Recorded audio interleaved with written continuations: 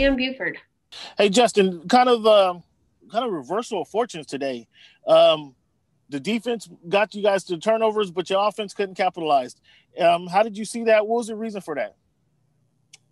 We just didn't execute today. I think you summed it up pretty well. The defense played pretty well, got the stops when they needed to, got some turnovers. But we had our opportunities, and we just didn't execute. What was it like to have Austin Ekeler back on the field?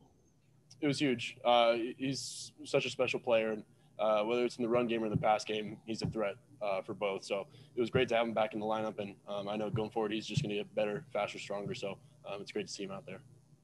Now, were you looking for him? I think he had 13 or 14 targets. Were you looking for him specifically, or that's just kind of how the defense played and he was open there for you to hit him?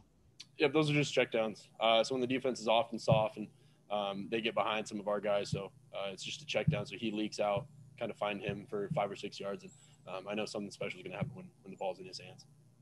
Will you explain to me kind of at the end of the game, those last final plays, you guys kept the long bomb to Johnson, and then you get down there and then you kind of run the ball, and then you tried the quarterback sneak. Was that a call from the sideline, or was that you kind of audibly trying to make a play? What happened there?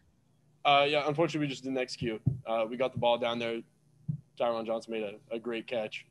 And we believe in the guys up front, handed the ball off. We definitely believe in the guy that we're handing the ball off to.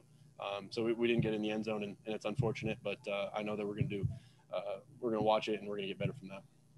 But did you make that play? Did you make that call on the running down the field? Was that your call, or did you get the signal in from the sidelines to kind of either run the ball or run the quarterback sneak as you did?